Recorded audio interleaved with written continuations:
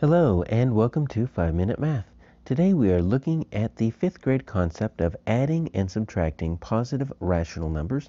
This is standard 5.3K in the great state of Texas, and we are using item number 1 of the 2018 released STAAR test. If you have not done so already, please go ahead and take a moment to pause the video, work this problem out on your own, unpause it, and then we will look at our answers together.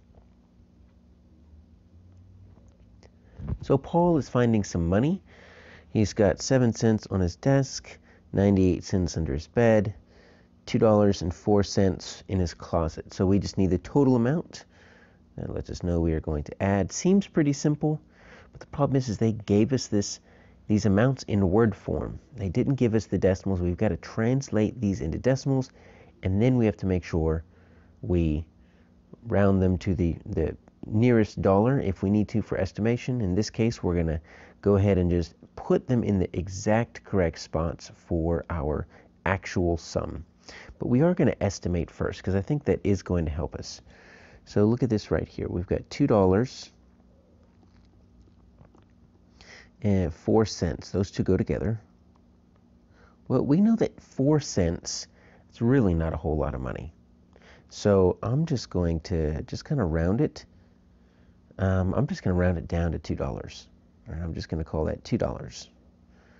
Then I've got the 98 cents. I know that 100 cents makes a dollar. That's really close. So I'm just going to call this $1.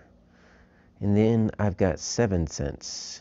So what is that? Just 7 pennies or maybe a nickel and 2 pennies? That's basically nothing. So I'm just going to call that, I'm going to round it down to nothing. So my estimate is 2 and 1. My estimate is I just have about $3. And that actually helps because take a look at my answer selections. This looks way too big.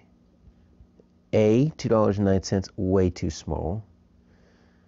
I'm pretty sure it's B, but there's a chance it could be C, so take a look at that. I'm thinking I'm going to put a little dotted dashed lines. 372 seems a bit big. The closest answer is 309, and there's not really anything else near it. So through my estimation, I could, if I wanted to, just answer B and be pretty confident. But, of course, we're going to do the actual math. So you notice how when I was writing out word form, I kind of lined it up like this. That's going to be our biggest issue is lining up our decimals. So let's do that with each of these. So 7 cents. So what I'm going to do is I'm going to put a little bit of place value here, and I'm going to put dollars, and I'm going to put dimes, and I'm going to put pennies. It's going to be a weird kind of money place value thing here, but you'll see what we're doing in just a moment. So if I have 7 cents, that's $0. That's less than a dime, so I've got 0 dimes, and I've got 7 pennies. So I can make 7 cents with, obviously, 7 pennies. I can make it with a nickel and 2 pennies, but I'm not going to use any dimes at all. So 7 cents is going to look like 7 hundredths if I am using just regular place value terms. Now I've got my 98 cents. That is still $0. But 98, I can use that with 9 dimes if I want to, and 8 pennies, maybe 9 dimes, a nickel, and 3 pennies. But either way, it's going to line up like this. And then I've got my $2.04. So I finally at least have some dollars here. So I've at least got this $2 right here, but take a look at this 4 cents. This is where it can get a little bit tricky, because some of us are tempted to put that 4 cents right there, 2.4. That would be $2.40.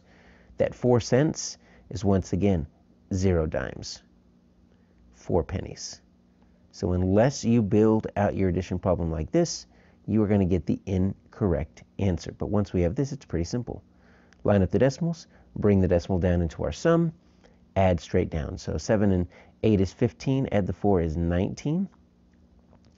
We are going to see 1 and 0 is 1, add that 9 is 10.